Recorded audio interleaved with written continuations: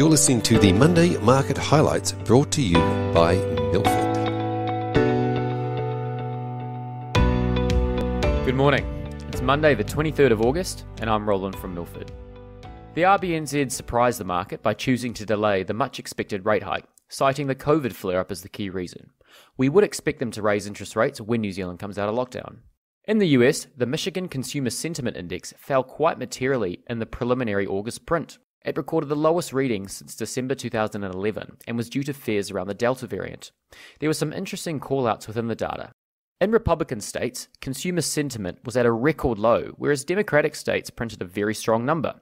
This may also be due to a much higher vaccination rate in Democratic states.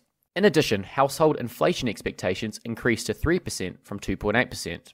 In Australia, July employment data was released, which surprisingly saw the unemployment rate fall 28 basis points to 4.63%. This, however, was mainly driven by a 21 basis point contraction in the participation rate. Unfortunately, underemployment increased again to 8.7% and is now only slightly below February 2020 levels. We'd expect to see this continue to soften as lockdowns take hold. Aussie wage inflation was also released, and despite a strong employment recovery, it was a pretty soggy outcome.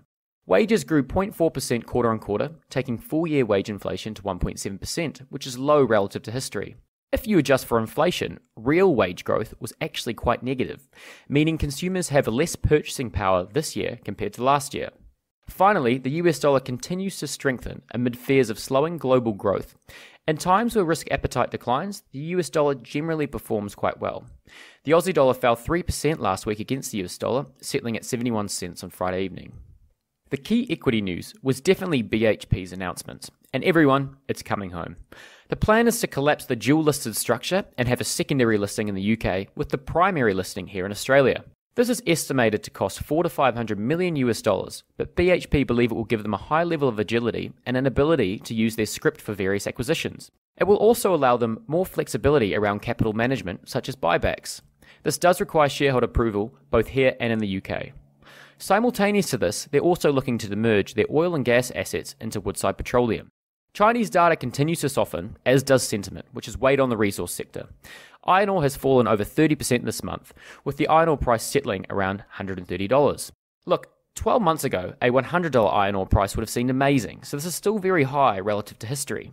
This put downward pressure on the share price of many resource companies around the world, with Rio, for example, falling 11% last week. We have had many Australian retailers report their results, with most seeing incredibly strong operating leverage, leading to very impressive EBITDA growth. Trading updates for July and August, however, were also released, and like-for-like sales have gone quite negative as companies try and comp the very strong trading period this time last year. Turning to the week ahead, US GDP data is released, and the market expects 6.6% quarter-on-quarter growth. We also have the Jackson Hole Economic Symposium this week. This is essentially a forum that focuses on important economic issues that face world economies. The focus will likely be on Fed Chair Jerome Powell's statements, given increasing signalling that the Fed may begin to taper this year. Domestically, we are entering the apex of small cap reporting season, with 123 companies expected to release their full or half-year results this week. Again, we look for guidance on how companies are navigating these turbulent times. Thanks for listening. We'll see you next week.